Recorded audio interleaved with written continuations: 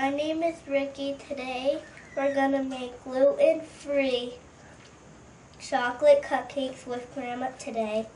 Ricky and I are going to be using the Betty Crocker's Devil Foods gluten-free cake mix. It is a 15-ounce size container. So you ready to get baking, Ricky? Yeah! All right, let's get started. Okay, we're going to use our KitchenAid mixer. First, we're going to dump in the cupcake mix. Go ahead, Ricky. Put in the chocolate mix. Okay. Grandma's going to add 1 stick of softened butter. And now Ricky will add some water. Good job. Alrighty. And 3 eggs. Okay. So I'll put the eggs in. Put the eggs in. Alright, now we're going to put it into the mixer. Okay, Ricky's whoops! Not that high, Ricky. Okay. Alright, so we're going to turn it on low for 30 seconds. Okay, now you can turn it up a little bit. Where? Just a little bit more. Maybe one more notch. Okay, I'm going to let this go for 2 minutes. Whee, that's okay, a little chocolate came out of the bowl, right? No big deal. What are you doing, Ricky? Putting the cupcake cups in. Alright, great. We're going to need 12 of them, alright? Yeah. It smells yummy. Oh, good. Here's what the batter looks like. And we got all the cupcake liners in, and the oven has been preheated to 325 degrees. We got the 12 muffins and had a little bit of extra, so I poured it into a Ramekin dish that I sprayed with some cooking spray. So into the oven these go. The cupcakes took 22 minutes to bake. Insert a toothpick into the center. When it comes out clean, it's done.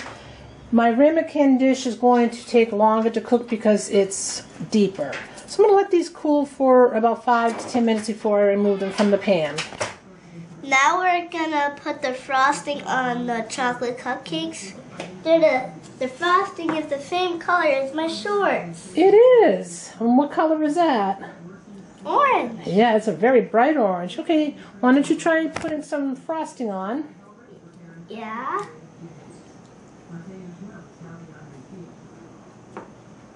Okay. Get some more frosting out of this. Yep. And spread it around. Okay, not too hard. You don't want it to rip apart. Okay, so let's put a little more on there. I'll get the sprinkles. And you can put some sprinkles on, okay? And Grandma will keep on frosting. How's that? Yeah, that's good. Okay, so make sure you got enough sprinkles for all the cupcakes. It's going to be delicious, huh? Yeah, so delicious. Looks like Halloween, doesn't it? Mm-hmm.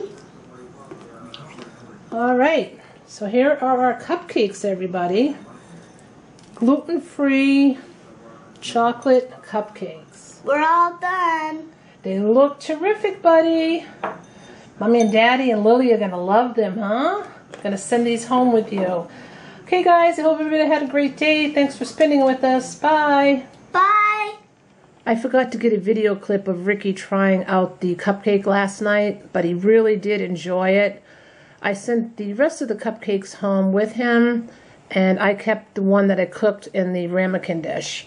These are nice and moist, and they taste wonderful. They're really chocolatey, and they're really easy to make. So if you're looking for a quick mix to make some cupcakes, Betty Crocker's mix is really good. Have a great day, everybody. We'll see you in the next video. And bye. Love you.